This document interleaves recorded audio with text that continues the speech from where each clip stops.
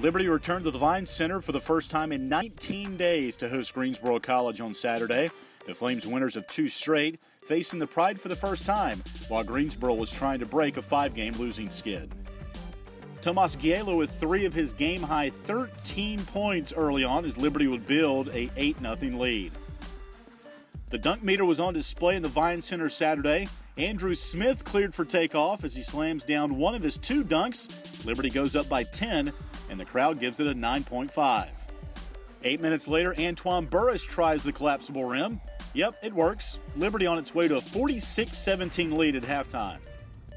To the second half now, Flames up 25 when Joel Vanderpool shows off his inside game with a drop step and a bucket. The 5th-year senior ends the game with 6 points and 5 rebounds. Did we mention dunks? Smith again with a carbon copy of his hammer slam from the first half, this time an undisputed 10 from the judges. The Flames led from the opening tip until this Devin Pekas glide through the lane. Liberty wins it 84-47. 3 in double figures for Liberty as the Flames win their 3rd game in a row. Gielo with a game-high 13 points, while Antoine Burris and John Caleb Sanders chip in 12. And as a team, Liberty holds its 4th straight opponent under 34% shooting.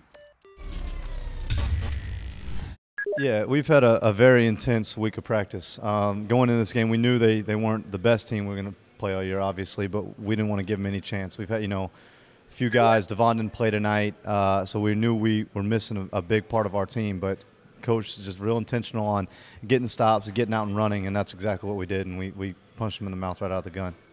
Yeah, I think our concentration was good, and when you concentrate and you execute and you try to do what's right, typically good things follow. We've been playing more like that. When we were in Texas and Missouri, I think that was more how we played, and we carried it over to a game tonight, and it's good to see our guys continue to move forward. I thought we improved.